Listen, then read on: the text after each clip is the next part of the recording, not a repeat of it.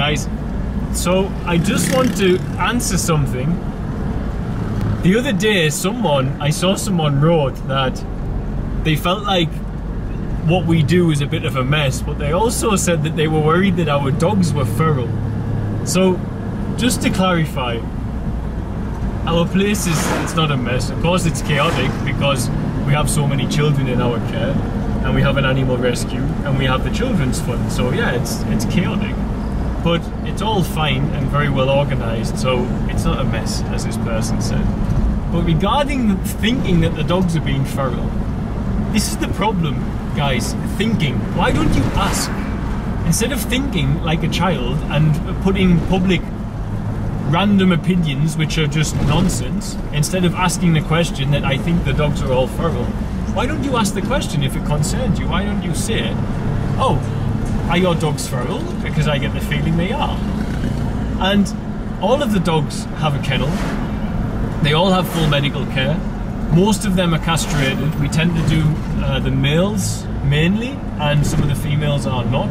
But we find that is the cheapest option because we're not that well funded.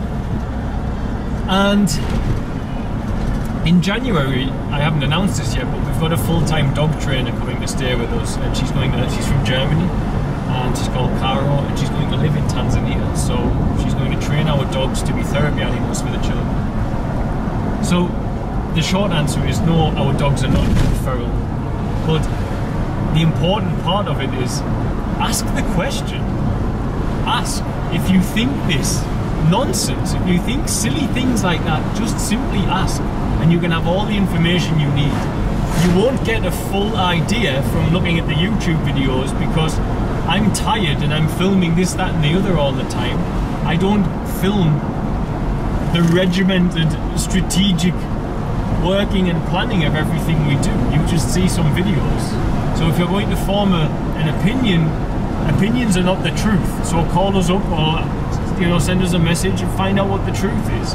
And if you've got any doubts, then you can come and visit for yourself and see that our dogs have homes, they all have medical care, they're all well fed, they're all healthy, and they even have a full-time dog trainer, which most dogs don't have, so starting in January.